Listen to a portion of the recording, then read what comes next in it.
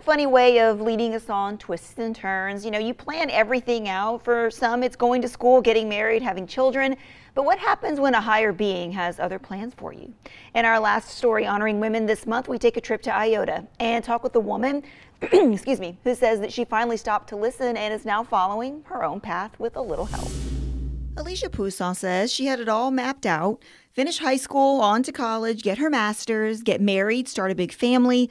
But when it came to the last part, Alicia says there was something missing. When I graduated college at 25 and realized that I had never dated anyone, there wasn't anyone sort of even in that vein that I would have considered for that possibility. That realization led her to the only life she thought she could have.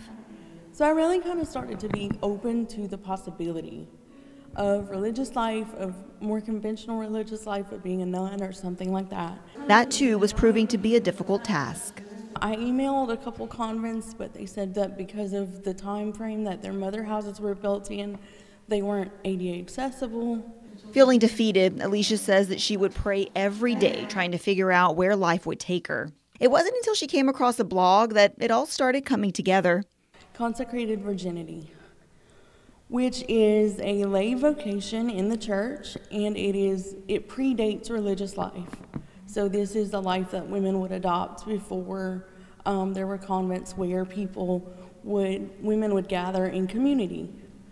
So women would vow their virginity to Jesus and the church and serve the church. That was their whole charism. Today, she's living her life as a consecrated virgin. Now, many of you are probably like me and you're wondering, what makes Alicia different than a nun? Well, there are a few things. She doesn't live in a convent. She lives her day-to-day life and she works 40 hours a week just like you and me. She owns her own home and she doesn't get any monetary compensation from the church. And if she's asked to do a ministry, she only does it if time allows. So my life really doesn't look any different than anyone else's life from the outside. Really, the only difference that you would see from the outside is that we spend a lot of our time in prayer. But for each woman, that looks different because each woman's life looks different. Each woman's job looks different. Alicia says the journey's not one that she ever expected to take, but it is rewarding. In the short time since her consecration, she says her path in life has become much clearer. Even the one thing she never associated herself with has become part of her mission.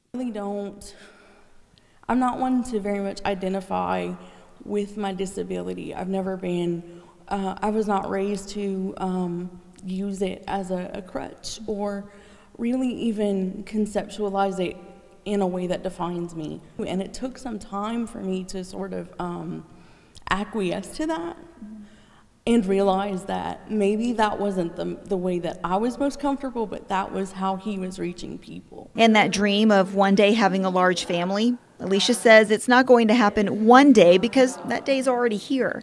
She now has a flock of children who call on her whenever they need a little boost. That, she says, is the biggest blessing of all.